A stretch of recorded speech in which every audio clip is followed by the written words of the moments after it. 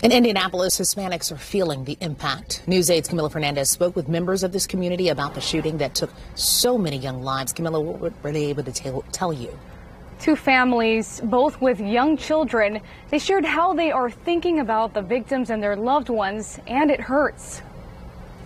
Yesterday was my kid's last day of school, and it was a relief. The tragedy in Uvalde was the deadliest school shooting in Texas history, leaving 19 children and 2 teachers dead. It's horrible. It feels sad in the heart. 18-year-old Salvador Ramos opened fire at Robb Elementary. 90% of its students are Hispanic, and about 81% come from low-income families. That is according to 2021 state data. Now in Indianapolis, Hispanics are thinking about the families impacted by the violence. When we see this happening, even if it's in Texas, which is far away from us, we feel that pain. Of course, we Hispanics tend to be more united and give opinions, but I believe that the pain is the same regardless of the race. Indianapolis Public Schools parent Irma Perdomo has a 9-year-old daughter in elementary school. She says it's tough to wrap her mind around the tragedy. Very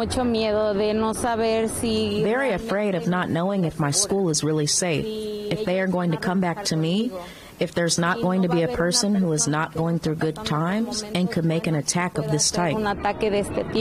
Carolina Figueroa says her children are also feeling the impact. My kids, saw kids that look like them, and they're like, wow, like they're Latino, or the shooter's Latino. Like, they were surprised.